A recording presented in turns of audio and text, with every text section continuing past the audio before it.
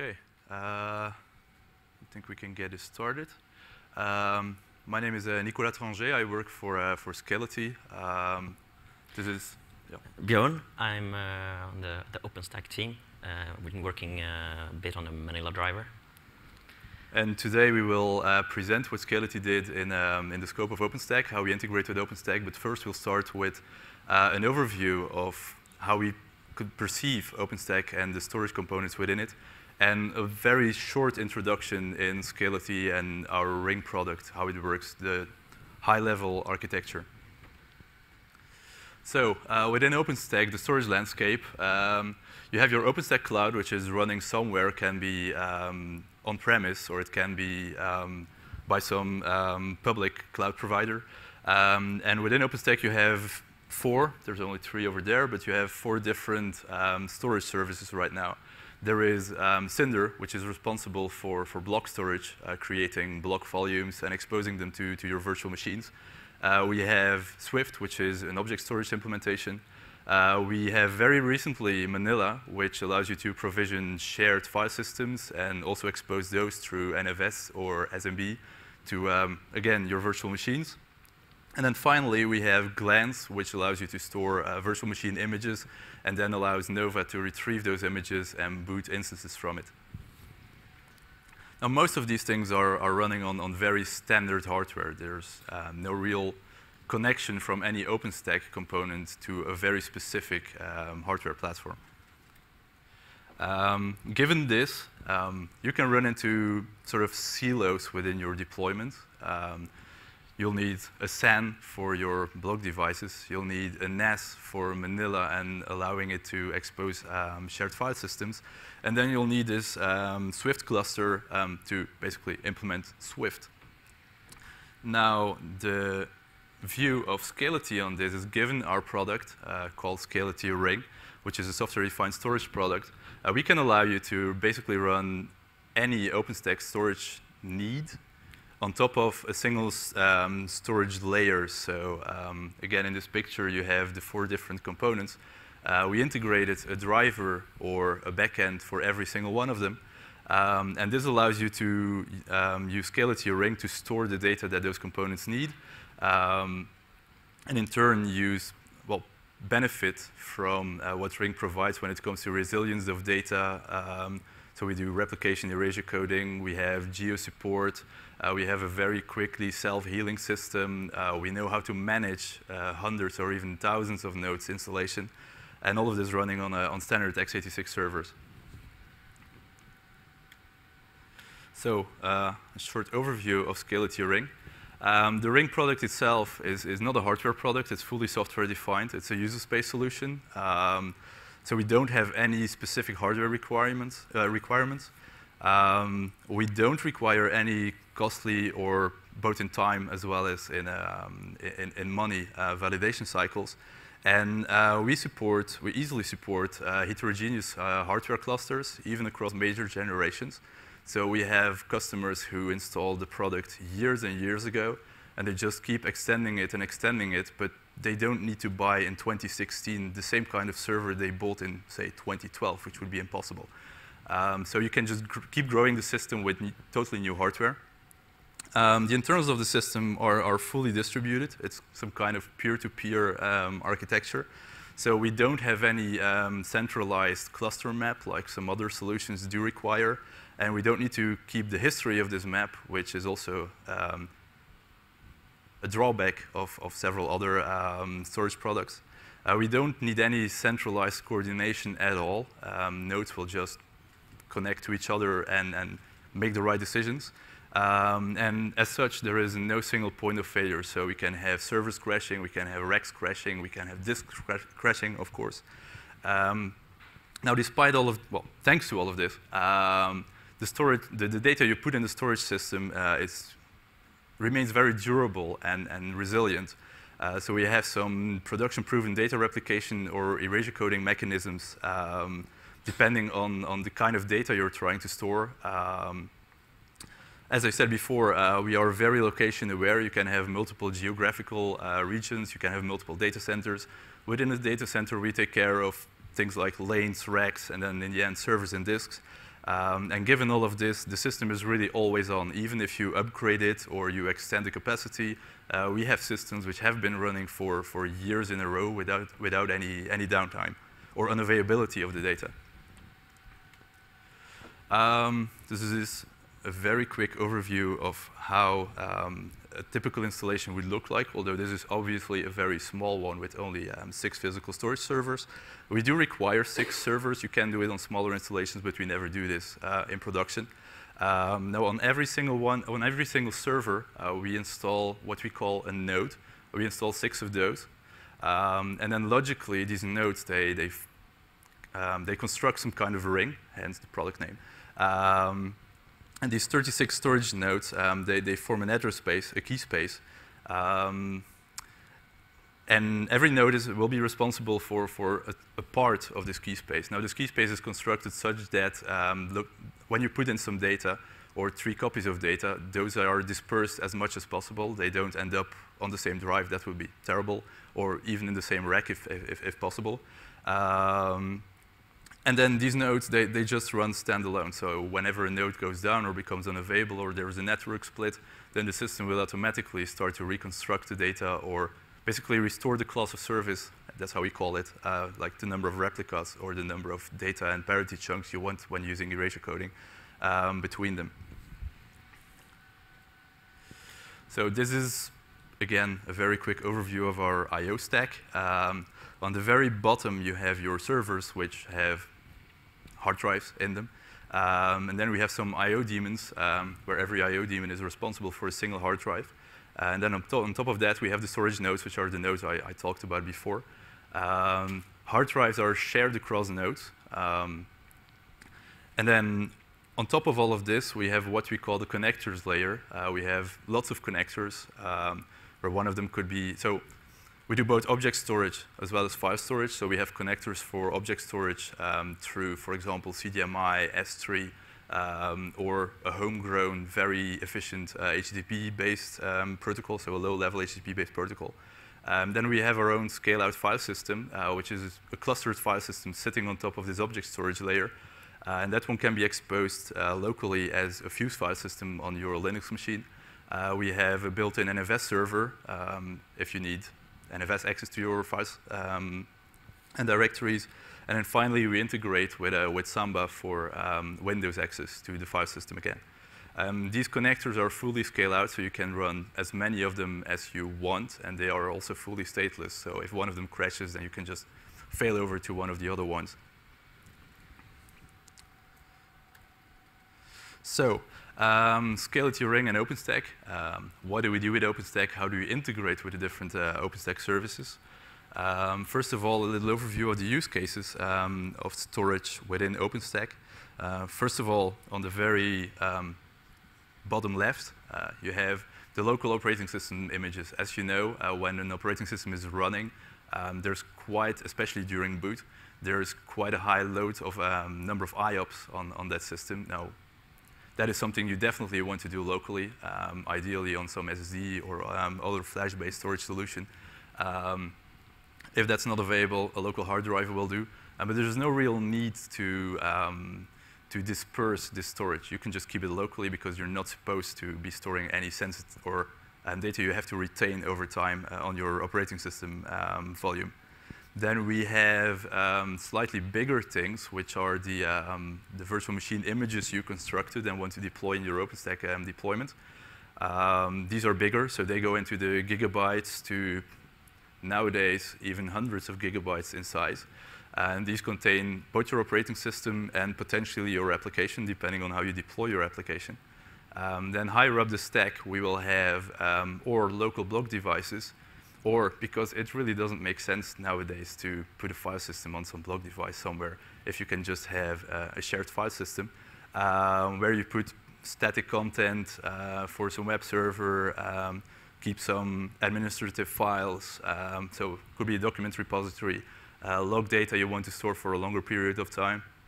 And then finally, and at very large scales, which is terabytes to most definitely petabytes in scale, you want to use object storage because other systems will just not be able to manage it anymore. And this could be video content, What else do we have there? Some medical stuff, research data. So the actual integrations, we integrate with Glance for your volume VM image storage, which goes through our REST connector. We call this project Scality Glance Store. It's currently not yet upstream, but we will work with the Glance Store community to get it as part of their distribution. Secondly, we have Swift, the object storage solution, where we again use the very same backend, which is the most efficient backend when using Scality Ring, to store your objects. We hook there into the Swift object server because there is no real official way to extend Swift, and this seemed like the best way to hook in there. As such, we are fully API compatible with Swift. Functionally, any middleware which you may be running in your Swift proxy server will still work, even though you replace the Swift object server backend from local hard disks to Scality storage. We did code some extra things to make it more geo-aware, given the Scality product being very geo-aware.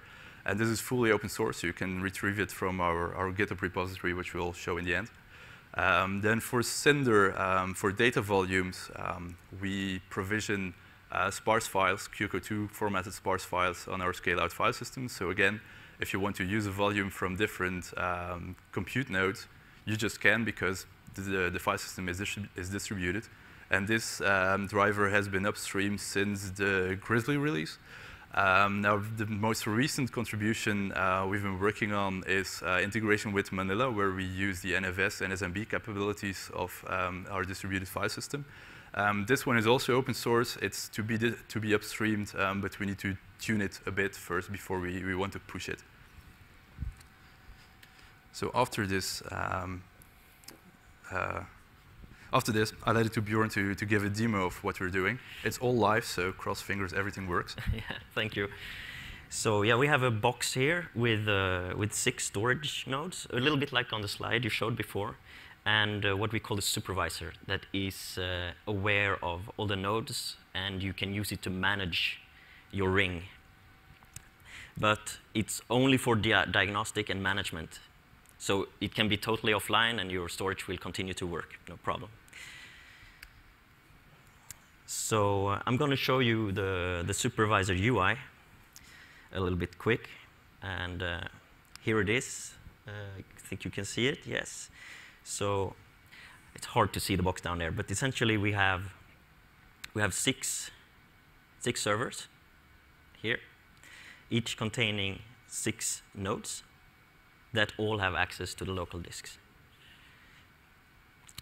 And we actually have 2 rings. So we have one ring for the raw data and one for metadata. Or if you're storing stuff on our scale-out file system, that would be extended attributes, timestamps, and so forth. So that's how it looks. And you mentioned before that the key space is covered by each of the nodes. So we can go and look at that. Pardon? There's 3 gray subsections of Yeah, so as we are geo-aware, this is really up to you. We call it zones.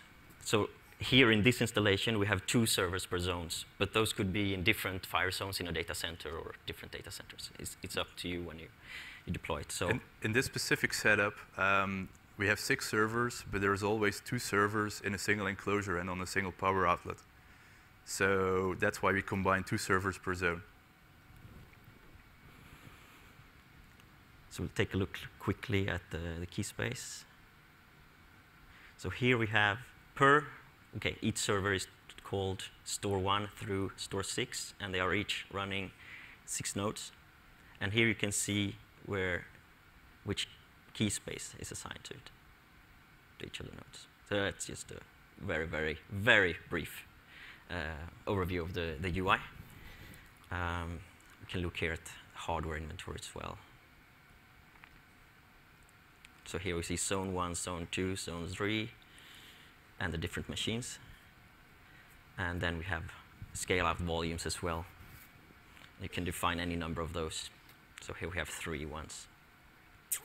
So here Cinder volumes, for instance, would land on such a volume.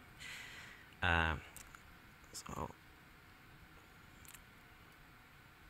So here I'm going to upload a glance image to our dev stack that is running here, and it stores the glance image there, down there on our installation. So let's go to, let's see if I need to relog in here first. Yeah. So we're going to go to images. So here we have the standard dev stack images, and we're going to create a new image and call it Ubuntu. And we need the NFS common package in order to mount the Manila share, so we prepared an image with that. And here I will say, OK.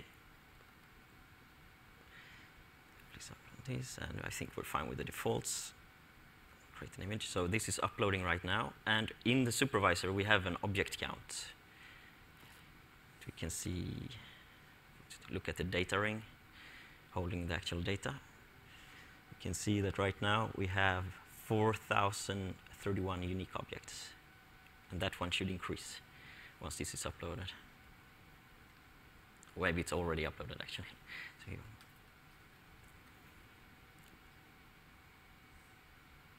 OK, we will do some more operations. Oh, yeah, here we see it increased 61. OK, so I'm going to start an image, start an instance using this image. So we call it Scality Manila, perhaps, or Dem, yeah, Manila, why not? Use the uploaded image. It's stored on the ring. And yeah, let's take a small one. And yeah, networking is fine. We would need a key. OK, we're all good. Let's launch.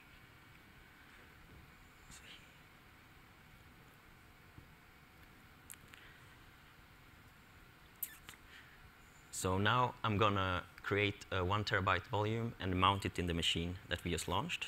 And this is also the Manila volume is hosted by our ring down here. So let's see. This one should be up soon, yeah. So here we can SSH Ubuntu at 10.0.4. All right, we're in. Cool. So let's go to shares. I have a previous share. We can create a new one. Call it Scality. Let's make it a terabyte. And here we can select Scality as a share type. It's the only share backend that we have installed. And we don't really care about the availability zones, of course. Submitting the form. Oh, that's funny. Let's try again.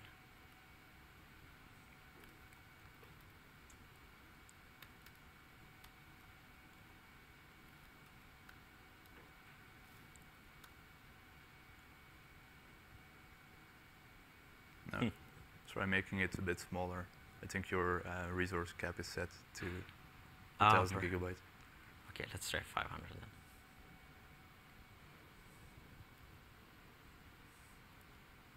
Test 2 then.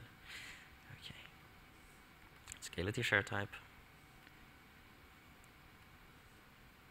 Ah, demo effect, of course. Should you log in again? You think I'm logged out? No, I should be.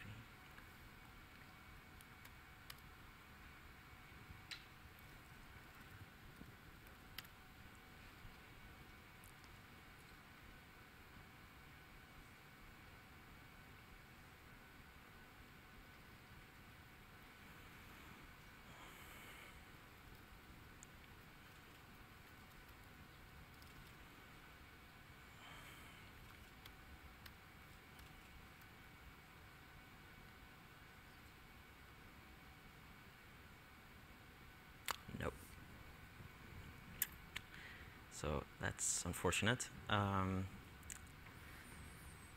Why don't we look at this share here? This one is all good. Well, I will not do live debugging, I think. As we have a dev stack, we could attach, see what's going on. on the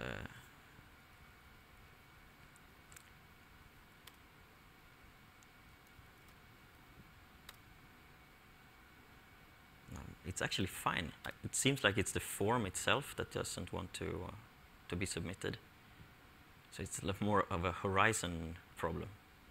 We are running a dev stack here, so it's not a stable version.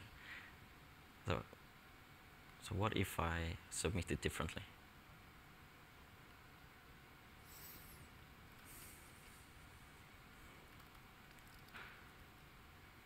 Yeah, NFS, of course.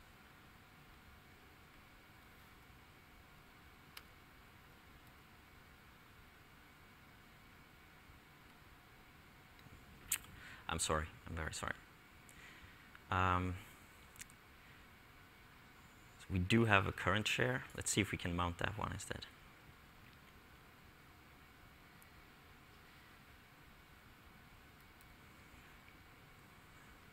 And this one should already have an access rule that is not this IP. So if I try to mount this, it should fail with a permission error. I'll just create a mount point.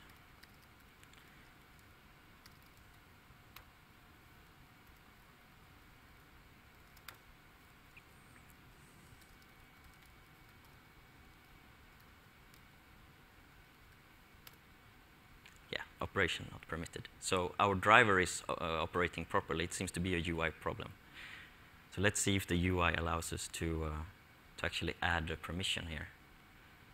So we manage rules, and let's add another rule. Read write to the IP was 10.0.0.4.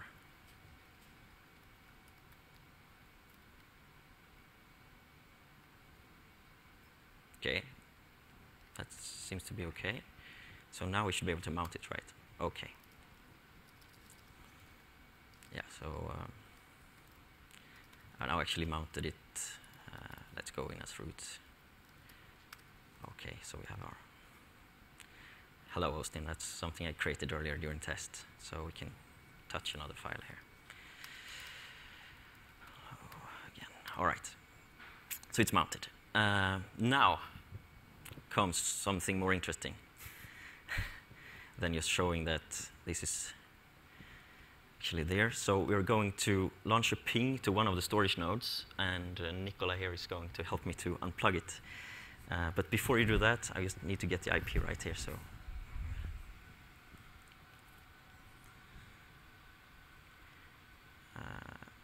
okay.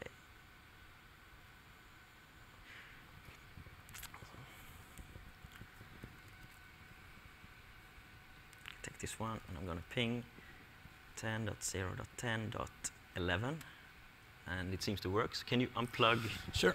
number 6? Okay. There it goes. Good. So we can go into the supervisor UI.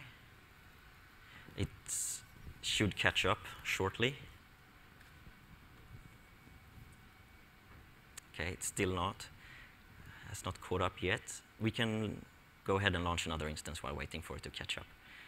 So, so this is in degraded mode, called degraded start. And here we take our Ubuntu again, and we go with a small one, fine. Network is fine by default. We add our key, okay. Should be fine. Oh yeah, here something happened. So Nicola, what's actually going on the ring right now when you unplug the node? So once we unplug this node, the keys it was supposed to manage will start to become managed by the next node in this logical ring, which we showed in the slides before. And our rebuild processes, which detect that a certain server is no longer available, or a disk is no longer available, or something is wrong in your ring installation, will ensure that the class of service is restored again. So the number of copies, if you use replication, is bumped. So an extra copy is made for every disk which is no longer available. Or if you use erasure coding and you lost some data or parity chunks, then those are recreated as well on some other nodes. Once the nodes which we just plugged out comes back, then all the data will be reconciliated to that node, the data that should have been there from the beginning, and everything is back to normal. Now, it's important to note that even though in the supervisor we still saw this green image in the beginning, even though we plugged out a node, everything will still run. So we don't need the supervisor to be up to date all the time at all. And the connectors can still access all the other nodes, and we'll figure out where to store the data or retrieve the data. Yeah, so here I logged in on the machine that we just launched. I think. No, I was lying to you here. Number 5. Yes, that's better. So even though the storage system was in degraded mode, we were still able to launch an instance which then fetched again its glance image from the ring. That's right. So now we're going to go over to Swift. So we're going to create a container and upload a movie that is eventually going to land on the ring. So yeah, we'll see a demo of our Swift integration.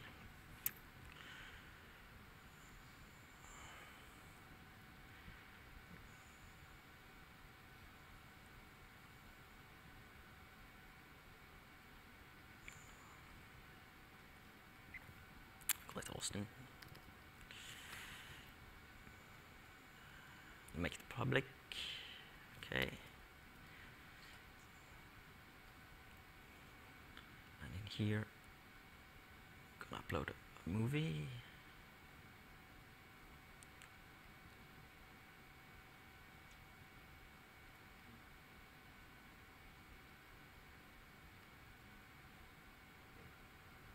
What is? Thank you.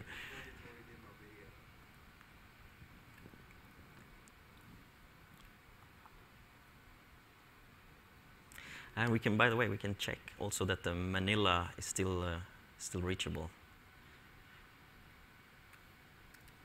So here we can still list our files even though we're in degraded mode. Everything is good. Okay, so let's see if we can start that movie. So I'm just gonna grab this URL here and start it in the player.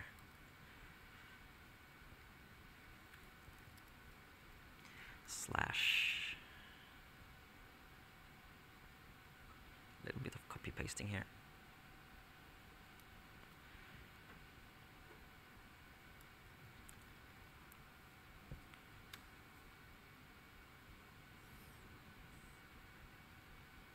This is really demo effect, isn't it? What am I doing wrong? Forgot to slash. Oh.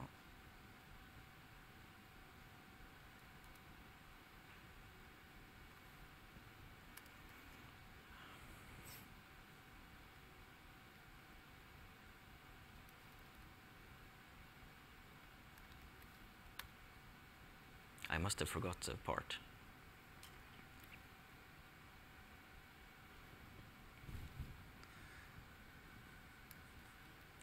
Sorry about this. It should really work. I don't get it.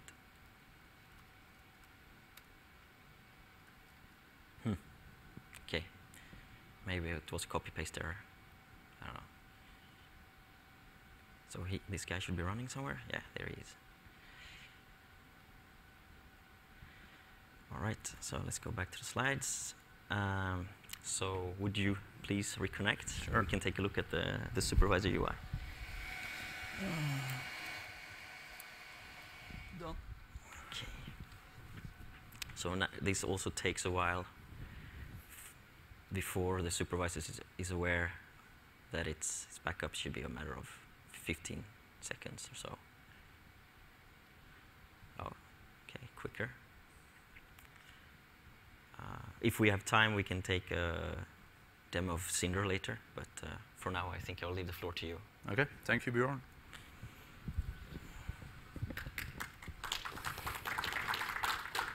So, as a short recap, as you could see, Scality Ring can be integrated with any OpenStack-related storage service.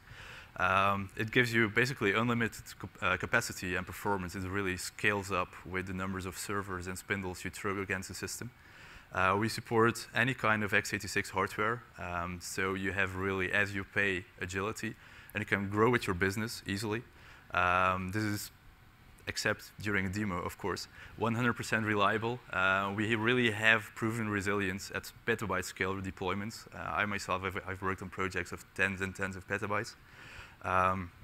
And Scality is definitely dedicated to OpenStack's future, and as such, you can benefit from the growth and compatibility of both Scality and OpenStack. That leaves time for some questions. Whenever you leave the room, there's more t-shirts over there. So, any questions?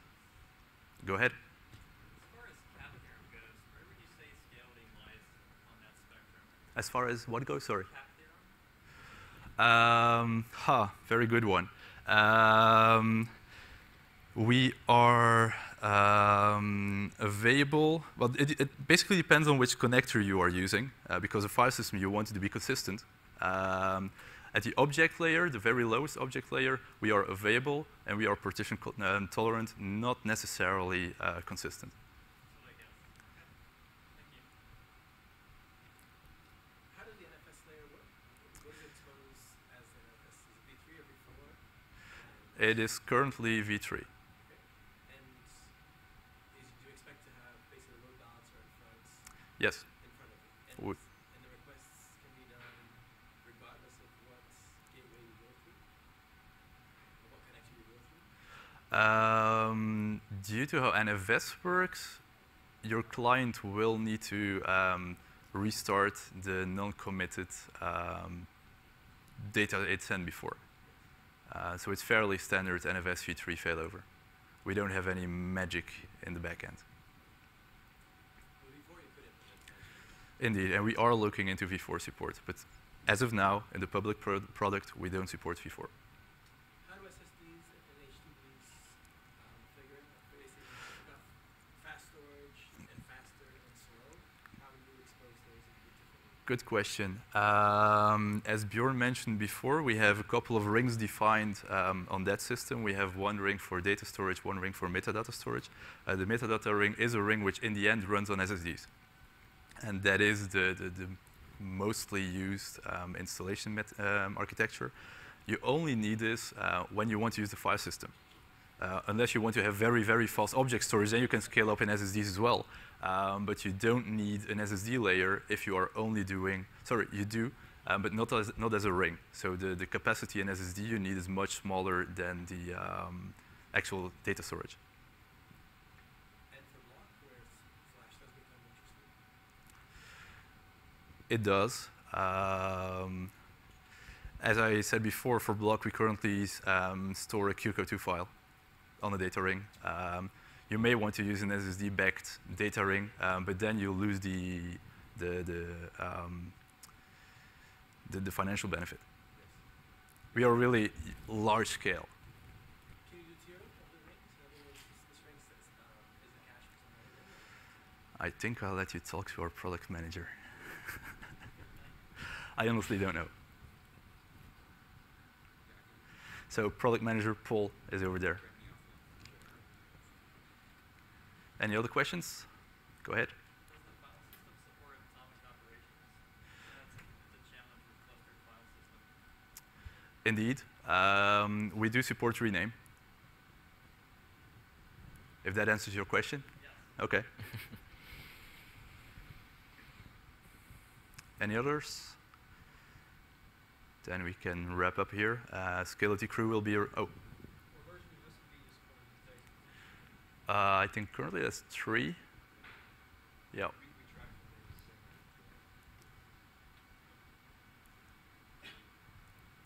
the And that's it. We'll be around. Bjorn, myself, there's Paul, product management, Dan, Jérôme, CEO, even came to watch us. And we'll be around. We have a booth, C9. You can find us on GitHub. There's a couple of papers on our OpenStack part of the website. And as said before, t-shirts. Thank you.